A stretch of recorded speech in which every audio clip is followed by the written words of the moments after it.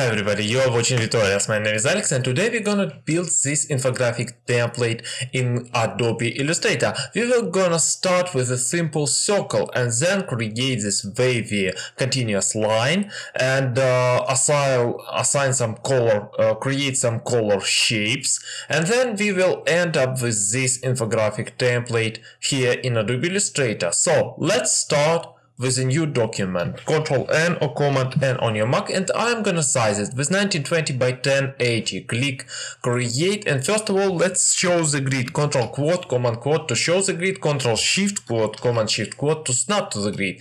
Grab the ellipse tool or click L and holding Shift key to draw a perfect circle to constrain the proportion, and holding Alt or Option key to draw from the center. Let's create a circle with these parameters: 400 pixels width and height. So delete the stroke and I'm gonna size down it to 400 pixels.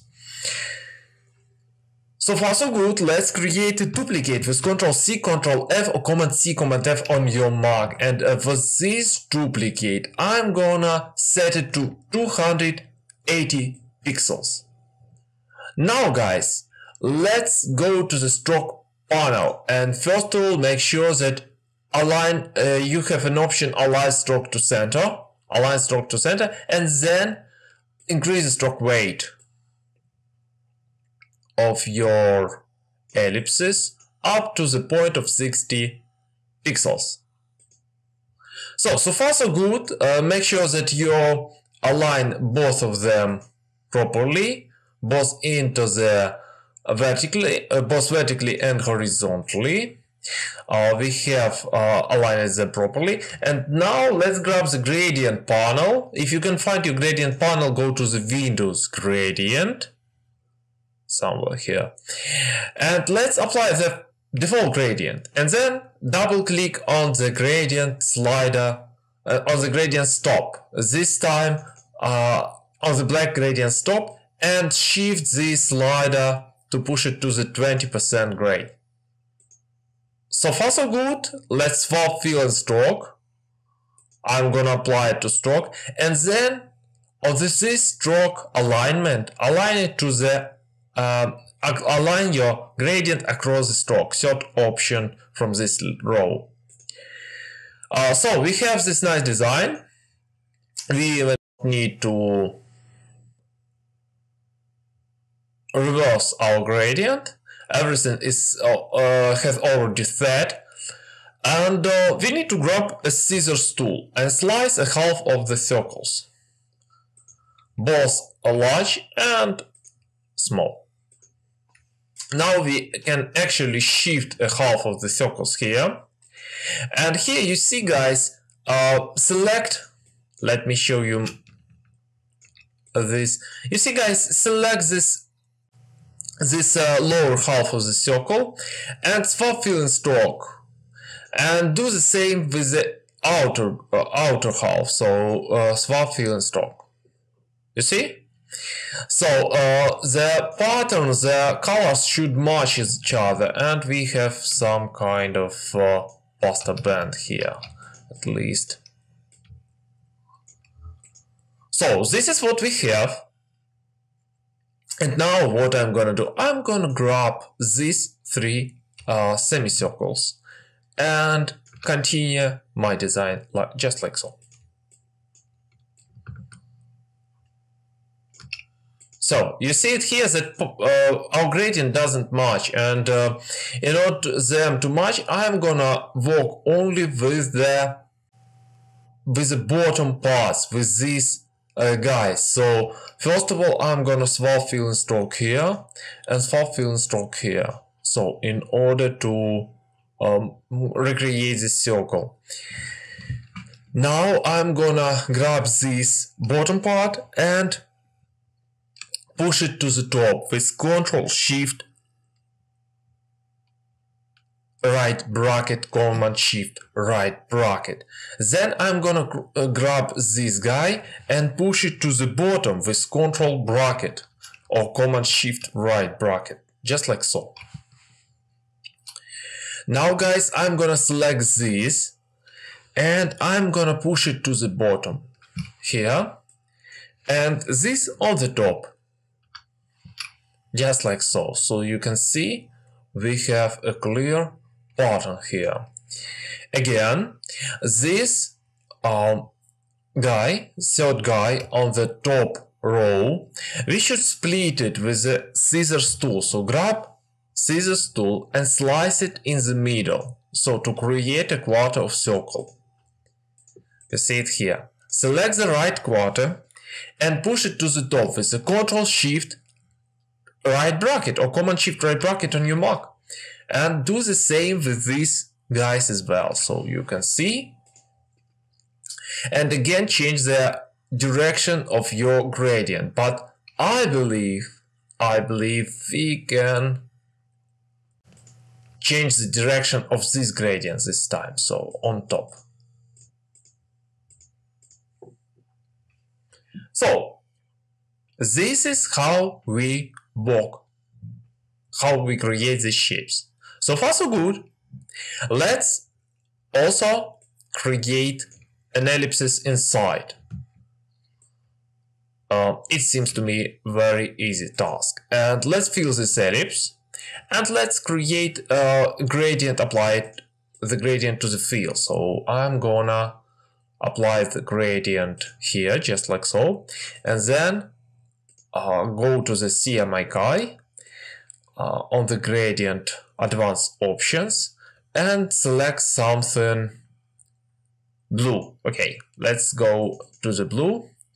I have a darker blue, and for the next gradient stop, I'm gonna create some light blue, and then choose the type, and from the type drop down, I'm gonna choose radial. See it here. Then work and tweak my dark blue color.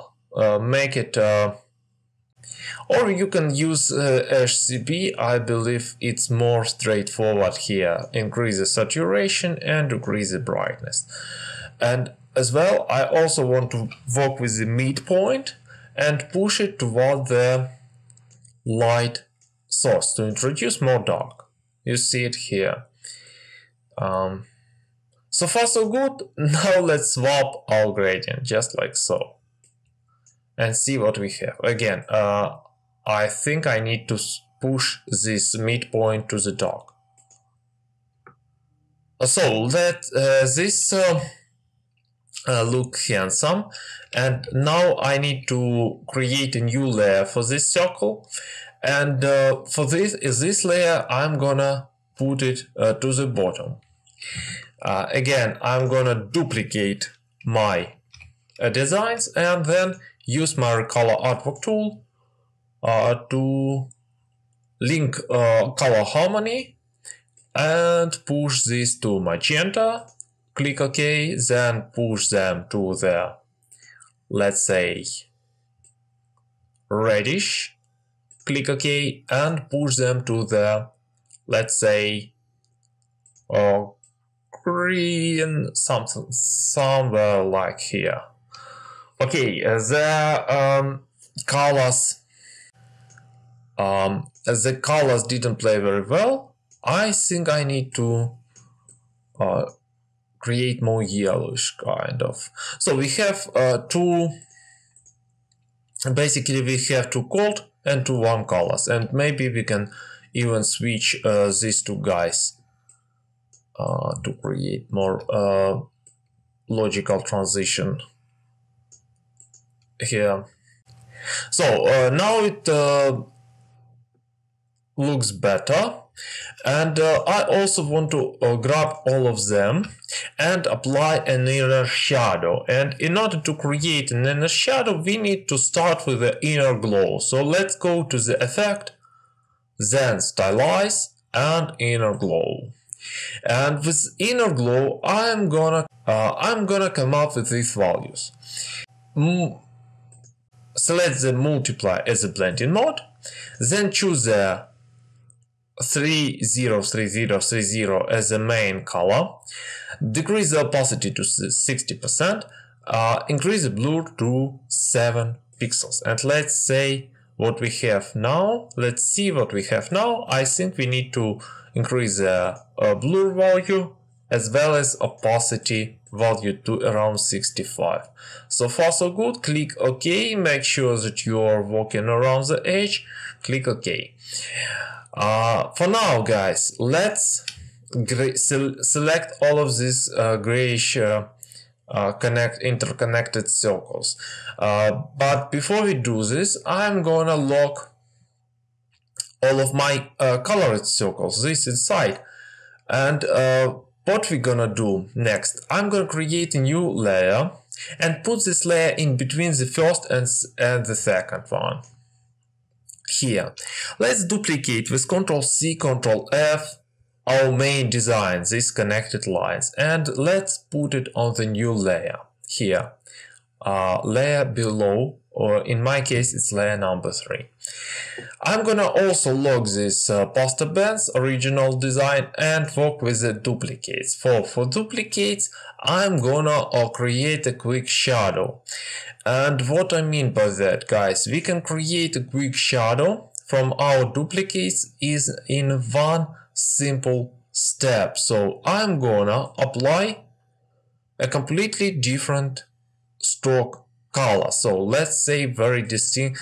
I'm gonna apply a solid stroke color and it should be dark. For example, 383838. I'm completely satisfied with this color. Now let's go to the blur value. So go to the effect and blur and choose the Gaussian blur. And from this drop down, we need to play with the radius.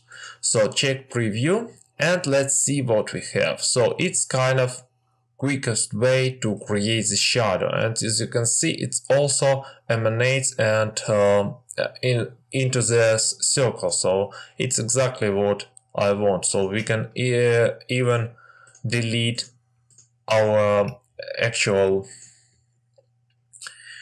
from the appearance our actual inner glow. We don't need them. Last part of this tutorial is to grab our design, select the whole design, place it somewhere in the middle. By the way, guys, if you want to post it somewhere, you need to, some microstrokes. Of course, you need to make first vector shadows, do not rely on the blur. And also, you need to go to the object, path, and